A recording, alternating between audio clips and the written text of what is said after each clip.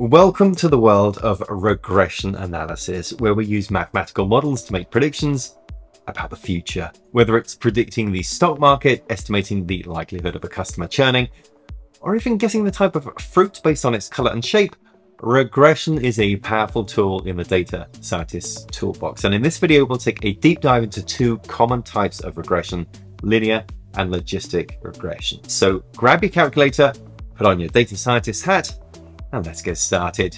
So let's begin with linear regression. Linear regression can be applied to a wide range of problems where the goal is to predict a continuous outcome based on one or more independent variables. So for example, you could use linear regression to predict the price of a house based on its size, location, and some other factors. Logistic regression, on the other hand, is typically used to predict a binary outcome. So that's success or failure, win or lose. And it's particularly useful for classification problems where the goal is to predict which of two or more classes a given input belongs to. For example, you could use logistic regression to predict whether a customer will churn or not based on their behavior. You could also use it to predict whether an email is spam based on its content. Now, to see how this works in practice, let's consider our example of predicting the price of a house based on its size. So suppose we have a data set of 100 houses and their sizes and prices. We want to use linear regression to model the relationship between the size of a house and its price, and use this model to predict the price of a new house based on its size.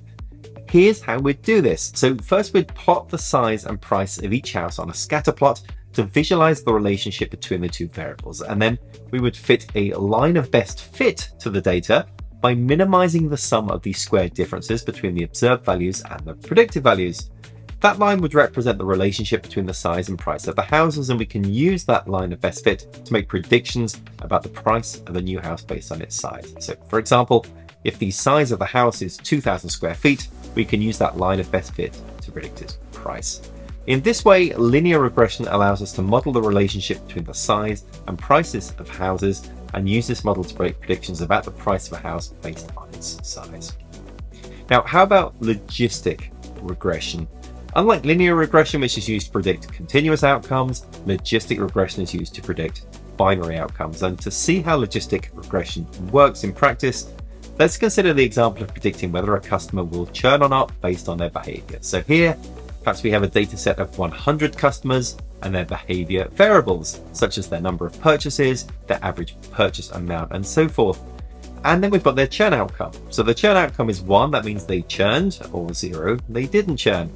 And we want to use logistic regression to model the relationship between behavior variables and the churn outcome, and use this model to predict the probability that a new customer will churn based on their behavior. Here's how we do it. So first, we'd plot the behavior variables and the churn outcome on a scatter plot to visualize the relationship between the two. Then we'd fit a logistic regression model to the data by estimating the coefficients of the logistic function that best fits the data. And this model would represent the relationship between the behavior variables and the churn outcome and predicts the probability the customer will churn or not. Then we can use the logistic regression model to make predictions about the likelihood that a new customer will churn based on their behavior. So for example, if a new customer has a behavior value of x1 of 10, x2 of 5, and x3 of 2, we can use the logistic regression model to predict their likelihood of churn. So linear and logistic regression are two different beasts that solve different types of problems, but are they ever used together? Why, yes, they are. In fact, logistic regression is a type of generalized linear model, which means that it can be used to model other types of outcomes besides binary outcomes, such as ordinal outcomes or count outcomes. One common use of linear and logistic regression together is in multi-class classification problems, where the goal is to predict which of more than two classes a given input belongs to. For example, you could use logistic regression to predict the type of fruit, where the type of fruit is apple, orange, pear, and so forth. So more than one thing, based on its color, its shape, and other features. In this case, the logistic regression model would have multiple classes, one for each type of fruit, and would predict the probability that the input belongs to each class. So next time you're trying to predict the price of a stock or the likelihood of a customer churning, remember that linear and logistic regression are powerful tools in your data science toolbox, and consider combining the two. Multiple regression models might just save you from making a fruitless mistake